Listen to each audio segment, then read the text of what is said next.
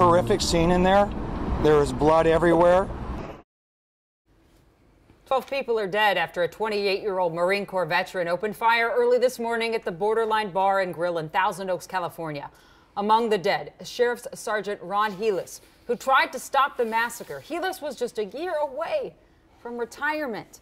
The shooter is Ian David Long. He died by suicide at the scene.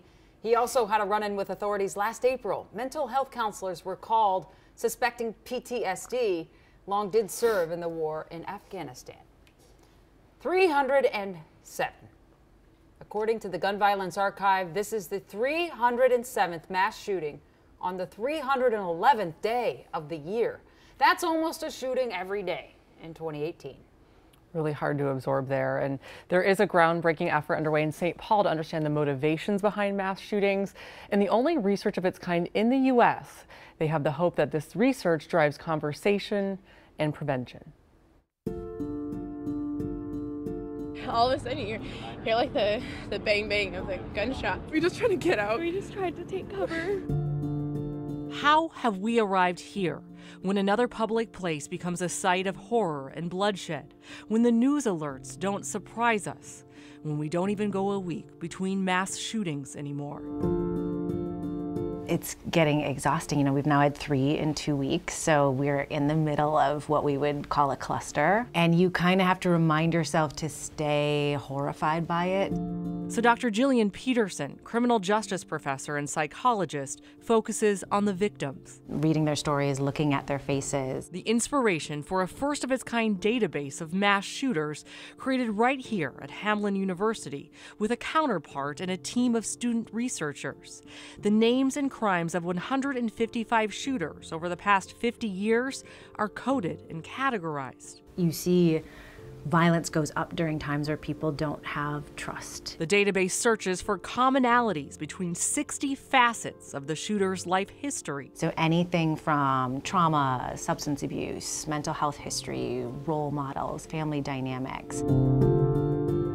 But the link Peterson is searching for? One big finding was that there was no pattern. Right, so, and as a researcher, that's a little disappointing. But what we did find is that it was the number of risk factors people had that was pretty consistent. That it was not just mental illness, or not just being bullied, or not just traumatic childhood. It was sort of slow build of things over time. And then there was usually kind of an immediate trigger. So whether it was a breakup or losing the job, something that kind of pushed someone over the edge. One surprise, shooters are often suicidal before planning a massacre. Sort of angry suicides. Another finding was how common military service was in someone's background, and that was the case in the shooting today again.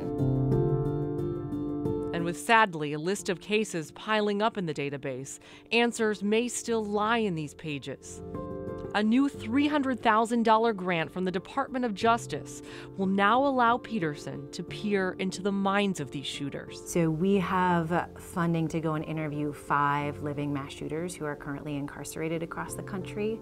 And then we'll also be going to the communities where those mass shootings occurred and interviewing people in the community. You have to be willing to hear these stories, and I think it's hard because sometimes it sounds like, you know, you're humanizing people who have done something awful. But the point of this is actually to prevent new victims. So I asked her about, you know, men to women, all men in the database, but 3 women, 60% white. And the database will be released to the public tomorrow at an event at Hamline. The hope is it's turned into a public website where people can submit information. It can be interactive and be a resource whether you're in mental health, for the government, for lawmakers. I was thinking of Jillian this morning because we've featured her and her work on the show before.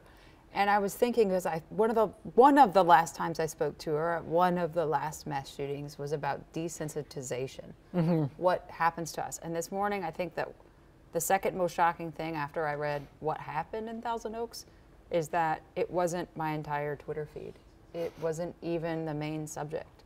It wasn't the above the mast story on many newspapers. It was the second story. The news cycle kind of moved on. Can you imagine? Yeah. 13 people, 12 including the gunman. 10 years ago, it would have stopped news in its tracks. Wall to wall. That's all we would have talked about. And now we've moved on several stories on our feeds or whatnot. And so stay horrified, right? Yeah, absolutely. Well, it was college night at that bar in Thousand Oaks. It was packed with young people, a generation who has grown up learning to barricade the doors, hide under the tables. For them, these kinds of shootings have never been rare.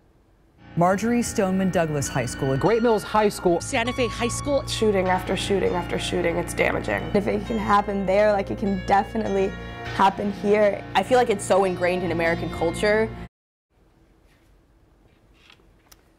And we're going to talk about that tomorrow night on a special here on KARE 11 News, Breaking the News. It is a story about the students that have lived through gun violence.